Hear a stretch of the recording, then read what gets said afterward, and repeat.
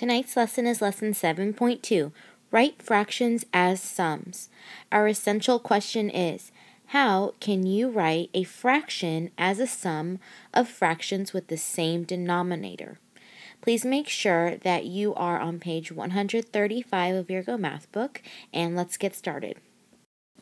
Okay, let's look at number 1. Number 1 says, write the fraction as a sum of unit fractions.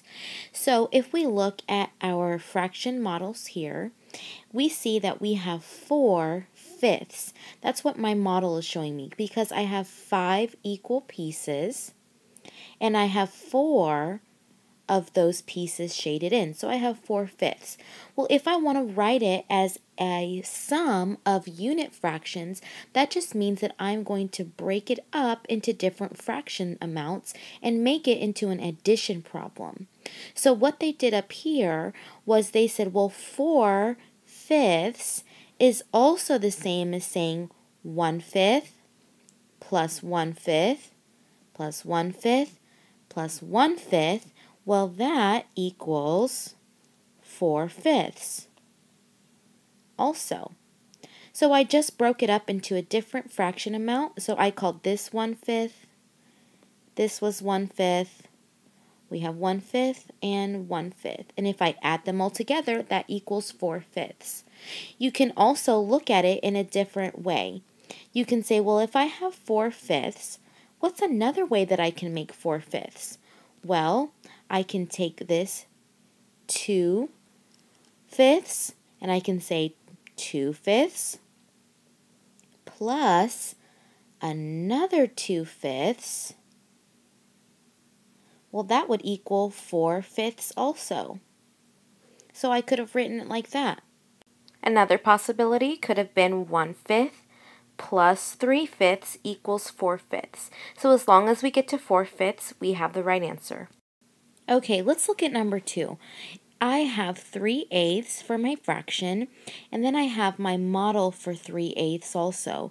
I know that this is 3/8 because I have my fraction bar is broken up into 8 equal pieces, and 3 of them are shaded. So I want to break this up into a sum of unit fractions. So I want to make it into an addition problem, showing the answer will be 3/8. So what I can do is I can break up each of my pieces and call it 1/8. So if I have each piece is 1/8, then I can turn it into an addition problem. So I can say, well, 3/8 equals 1/8 plus 1/8 plus another 1/8. I know that that equals 3/8.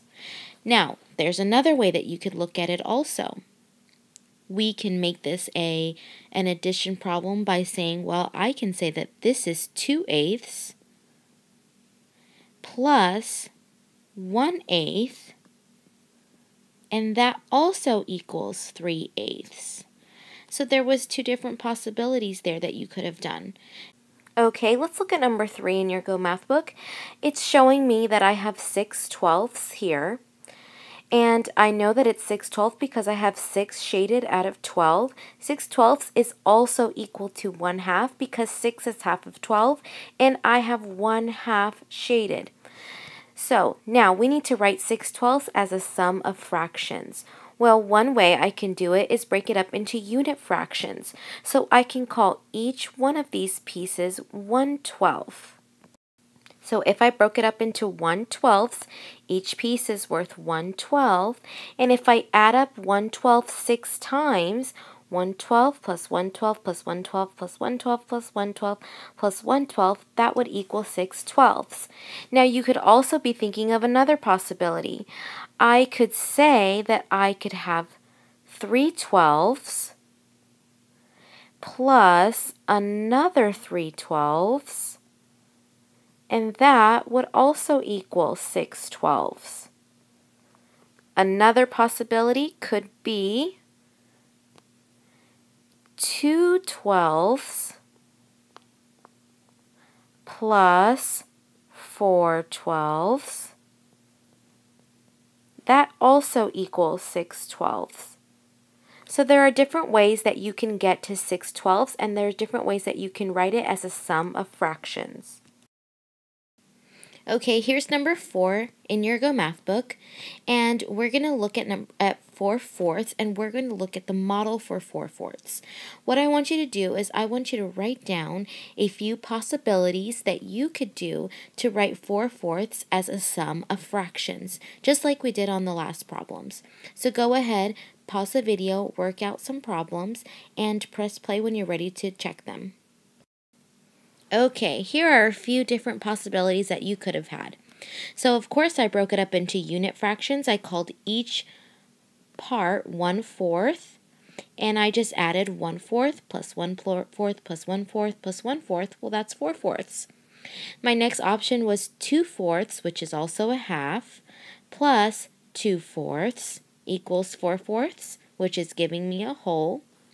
Then I said 3/4 plus 1/4 equals 4/4. So those are the different possibilities that you could have had.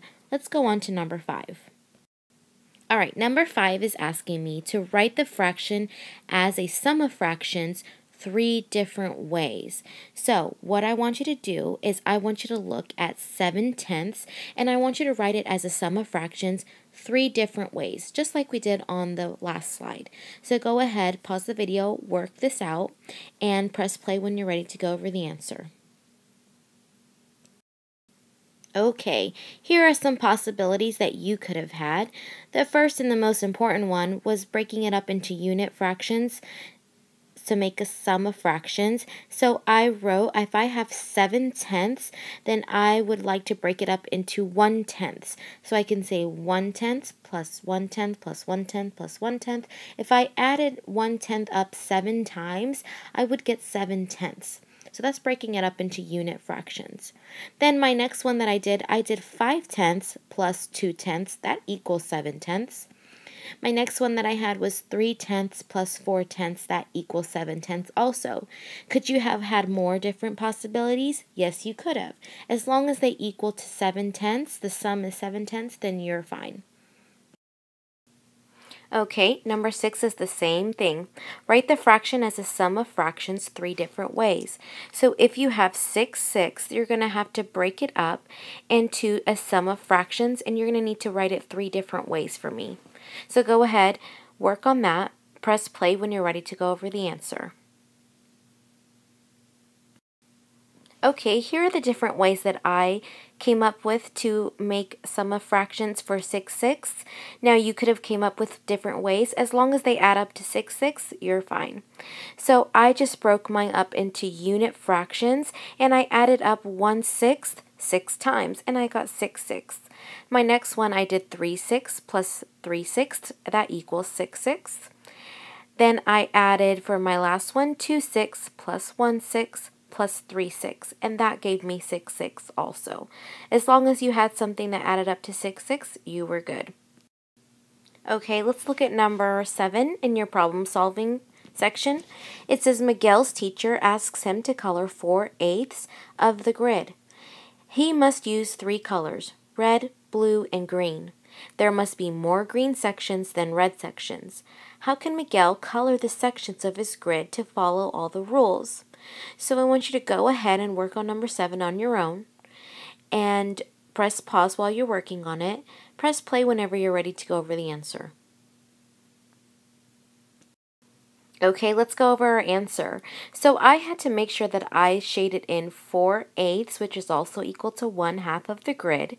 He had to use the 3 colors, red, blue, and green, and there had to be more green sections than red sections, and it had to equal to 4/8. So what I did was I shaded in 1 red, 1 blue, because I had to use those 2 colors, which was 1/8 plus 1/8. Then I had to shade in the rest 2/8 green, and I have more green than red. So 1/8 plus 2/8 equals 4/8. Okay, let's look at number 8. It says Petra is asked to color 6/6 of her grid, so basically 1 whole. She must use 3 colors, blue, red, and pink. There must be more blue sections than red and pink sections.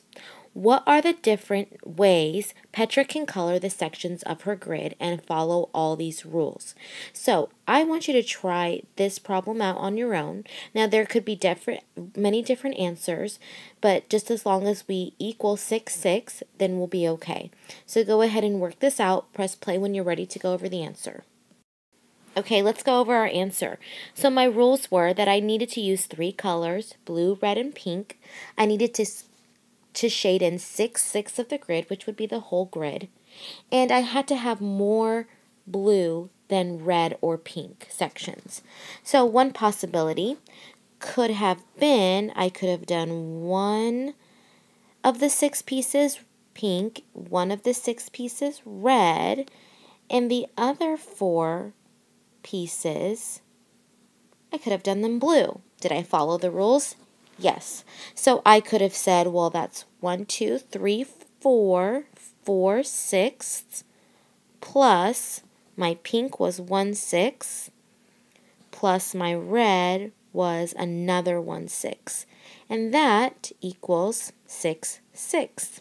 Let's look at another possibility. I could have done 3 sixths blue, and I could have done 2 sixths red and 1/6 pink. Do they all add up to 6 6? Yes, they do. Do I have more blue than red or pink? Yes, I do. Here's one more possibility.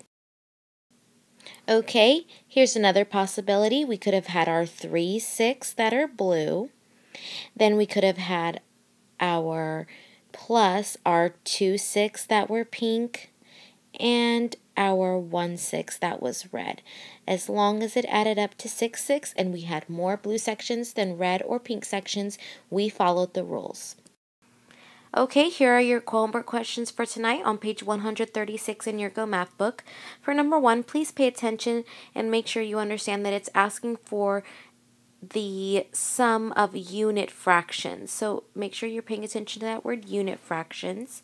Then come and work on number 2. Also, you need to work on the rest of the questions on page 136. Make sure to assess yourself, and I will see you tomorrow in class. Bye.